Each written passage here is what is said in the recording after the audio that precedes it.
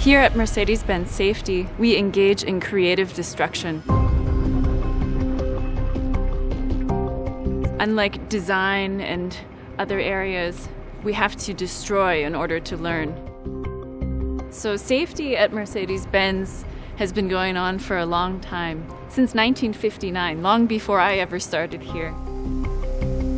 In fact, we invented the first crash test. And over the years, with all of the different technological developments, Mercedes has always been at the forefront of making sure that we are a leader in safety technology for our customers. Every single one of our cars is developed to the highest safety standard, and the EQC is no different in that respect.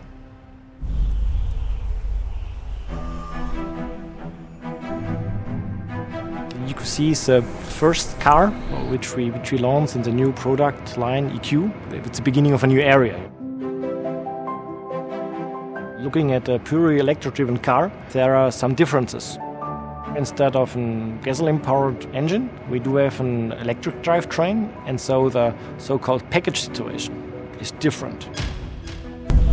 When we have developed the structure of the EQC, we have developed a special, let's call it frame, which supports the electrical units and provides similar crash kinematics like the gasoline-powered engines.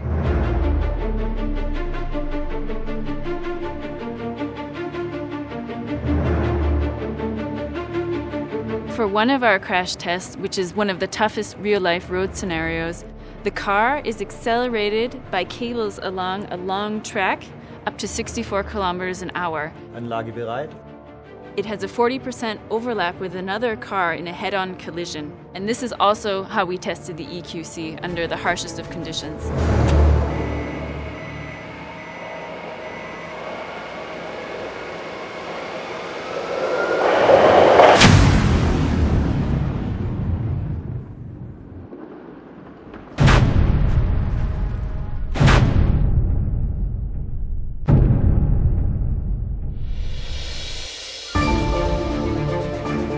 For the EQC, there are lots of new innovations and also new challenges with electric mobility.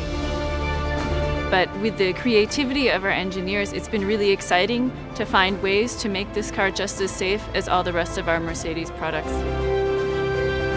so that our whole transportation and mobility infrastructure in the future will be better for everyone.